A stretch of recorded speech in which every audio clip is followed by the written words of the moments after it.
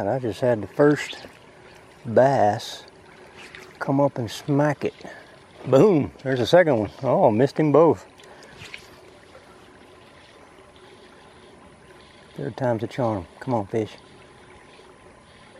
They're all sitting right in front of that log, right in that draw. I had two of them take a whack at it. That's a good sign.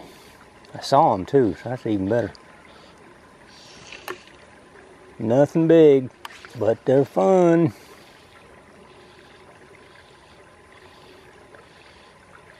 Didn't get the hook set, but there he is. He came up and get it that time, and that time he got stuck. That's a nice one. Nice fish. Coming right to me. Oh, this is a fish getting bigger. Oh yeah, nice one. Nice, fatty, fatty, fatty. Come here, fish. Come here, fish. Man, they are fat. Look at the gut on this fish. Oh, that's a much better fish. That's the top end of what I've been catching. Look at that big old fatty. So much fun. Thank you, bud. You made the trip worth it right there. Let's see if you got a buddy. I suspect that first one I saw was not that big, so there's going to be another one in there. Boom, there he is. Ha ha! Second cast, second fish. All right. They like this old spinner fly. That's more the size I expect down here. Oh, come here, fish. Go around in circles. Get the dirt off you. There we go. Another nice little fishy. All right, I wonder if there's another one in there.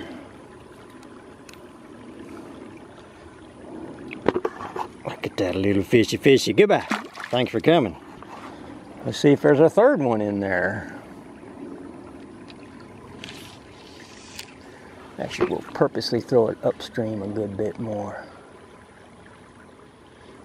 I thought a coyote was in order because the way they hit spinnerbaits, I was really sure that what any of these flies need is a dadgum spinner. Something that makes just a little bit of noise and a little bit of flash. There we go. Is there 3 or 4? All right. Let me show you how to tie a coyote. You need a spinner blade, which I've got several. I'm going to use that one right there, I think. What, light's hot, isn't it? I've been having a little bit of success with these things, as you'll see in the video, or you already did see in the video. And it's an answer to a question about whether or not, for some reason, you know, a Beetle spinnerbait, one of these things, they work like magic on river bass. They work on a lot of fish, but Beetle spin is a very inexpensive, classic spinnerbait. I've been around for years. Let me get this set up, but it turns out that, you know, a clouser works great on the little river bass, but it doesn't have much attracting power. You put a little spinner blade on it and voila, it makes a difference. They find it and they hit it. You have to work it a little differently. It doesn't cast very well, obviously. Nothing with a fly rod that weighs something is going to cast very well. But in the little river that I fish, it's a short roll cast to the other side. And a coyote, I find it's easiest to work down and across. Down and across the current, because whatever it takes to get that spinner blade moving, and the fish see it and they slam it. Alright, let's get busy. Let's get started. I'm going to tie this on my number 6's Yeah, here they are. I prefer a size 8, but I've got these size 6. Knock the hooks down so you can see that it's a size 6. These are from Green Caddis Outfitters. You can go to their website, just search Green Caddis Outfitters. They're $2.50 for 25 hooks. So what's that make them? 10 cents a piece? Something like that. My math skills ain't the best. Alright, thread that rascal up.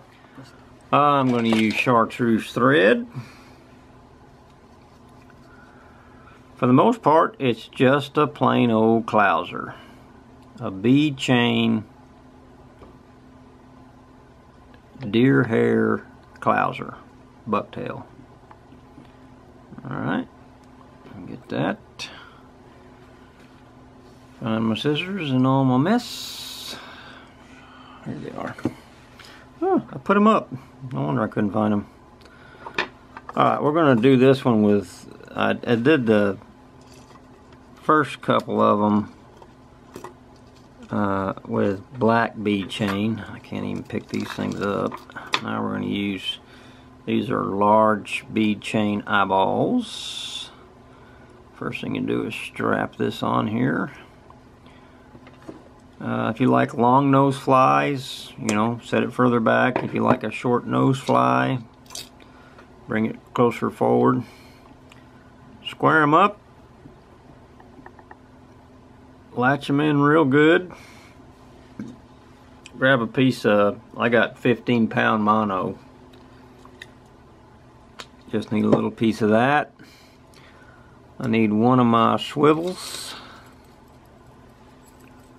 which I should have had ready already, but I didn't.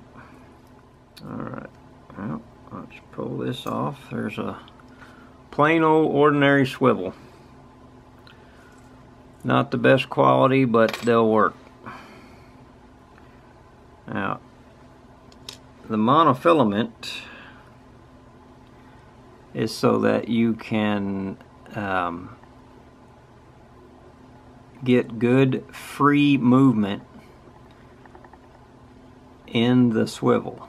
And I want this thing to be right over top of the hook point.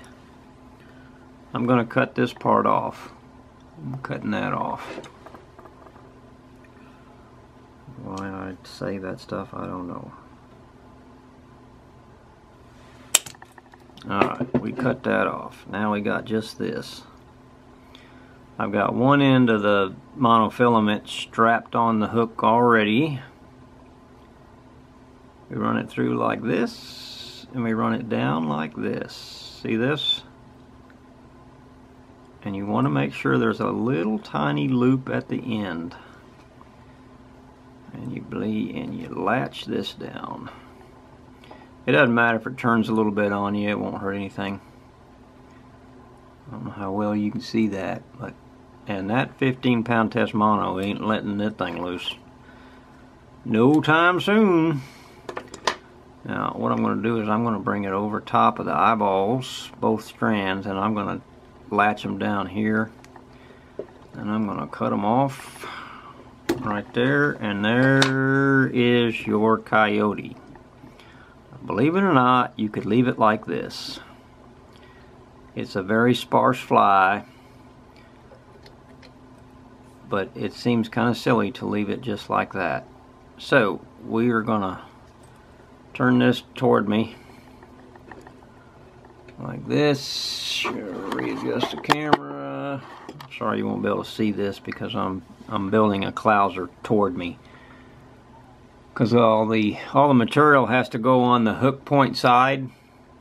So this is the bottom of the fly. The spinner blade and the swivel and the bead chain eyes will make this thing run hook up if you build it right.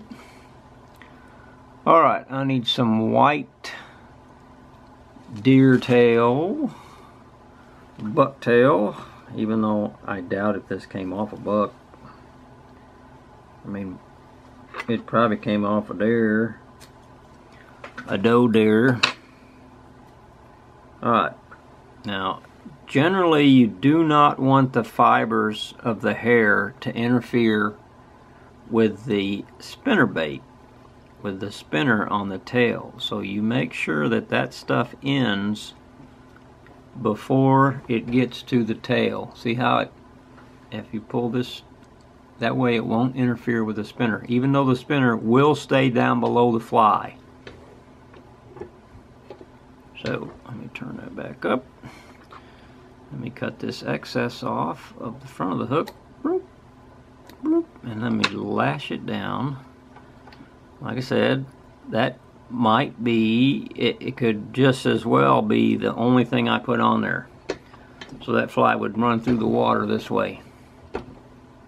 See, just like that. The spinner's down behind it, the eye of the hook faces up, and this will work. But I'm going to add some gray. Actually, what I'm going to do is I'm going to put the tiniest bit of flash in it. This little teeny tiny piece of flash, I'm just going to put in here, lash it on here. That's just 2 strands. That is all I want. This water's clear, semi-clear that I'm fishing, and these things really show up. I'm real surprised. I mean, this thing can't hide from itself, that's for sure. Alright, 2 strands just so it has a tiny bit of flash. Then I'll take some gray hair. Oh, cat, get off my lap. What are you doing, Gracie? Now, this stuff I should really put in the stacker. But I think what I'm going to do is pull this out, pull these fibers out. There we go. I just kind of lined it up a little bit. Now I'm going to put this on here, on top of the white. This is the very top of the fly. Gracie May, don't you get in my stuff. Gracie May thumbs. She has an extra digit, so it looks like she has thumbs. She's got big feet. Sweet little cat. She was the runt of the bunch. I'm going to go over that a few times. I want this stuff to not flare up. I want it to lay flat over top of the fly, just like that. Now that is how I like these clousers. J-Moe taught me that. As far as when he builds a clouser, he builds these things so they lay flat. They do not flare out. Most of mine have always flared out, and it doesn't help nothing. Let me whip this. Get a good base. Give it a good whipping. And then what I like to do on my flies for the river. Now if I was fishing for white bass below Lake Somerville in the spillway, I would leave that fly just like it is. I wouldn't change it a bit. But this is Navasota River, and I like to give the fly a red belly, and this thread will suck this red color up real nice. In fact, you can see it right there. See how it's starting to get red?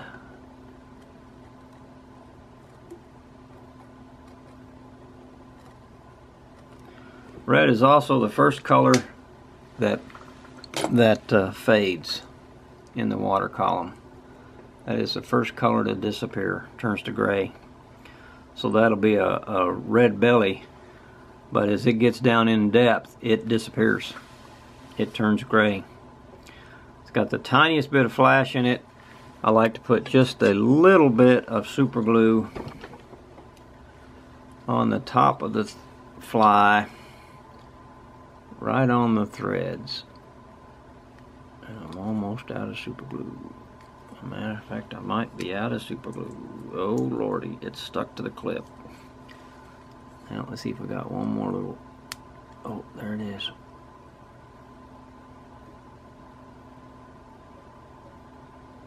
There we go. A little bit of super glue goes a long way, especially when it comes to clamping these things together. Oh my God. I put it in this little magnetic holder. It's got a little magnet on there so I can store it like this and stick it to the base of my lamp. But obviously there are some problems with that. Open this thing up. Anyway, we'll do that later. We got a little bit of super glue on there, and that's a finished fly. You know, if it looks about like the others. Comes through the water. Let me mash that stuff down. I constantly have super glue on my fingers. There you go. That is one good fly. That should be a good coyote. I kind of started thinking about why this thing is named a coyote. I didn't pick that name. I think it might have something to do with the jig that's called a roadrunner, which this imitates, but in a fly pattern. The roadrunner is a heavy jig with a spinner underneath its jaw. That's a little lesson for you. Okay, I hope you tie one. Hope you do as well as I'm doing with them. There's a big gar. Could sacrifice this fly. Let's see. That is a big gar. 3.5 foot. I'll take a whack at it. Come get it, big boy. It'll be the end of this fly real quick like.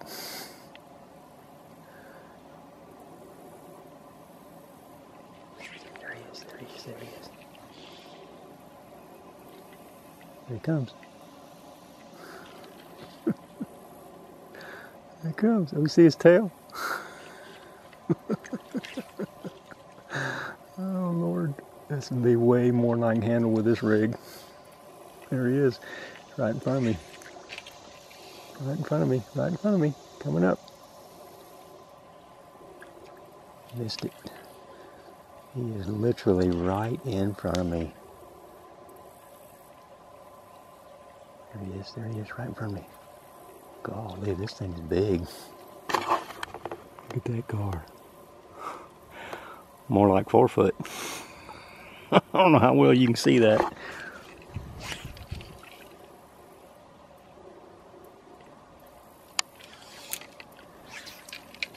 See, they're dancing around this thing. It's fun to play with them. It's a complete waste of a fly. There he is. Oh, he had to hold it.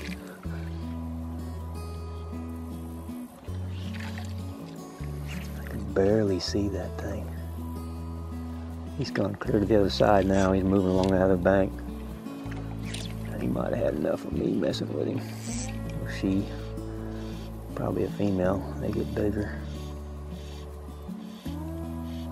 Wow, that would have been a tussle. There's a dragonfly.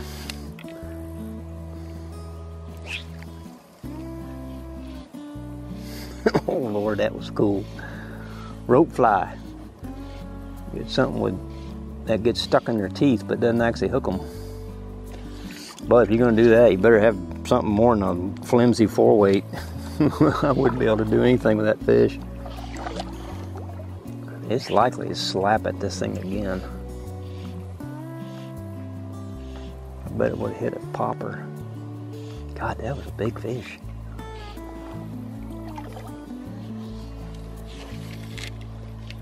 Alright, we're going to start working down to that other little draw there.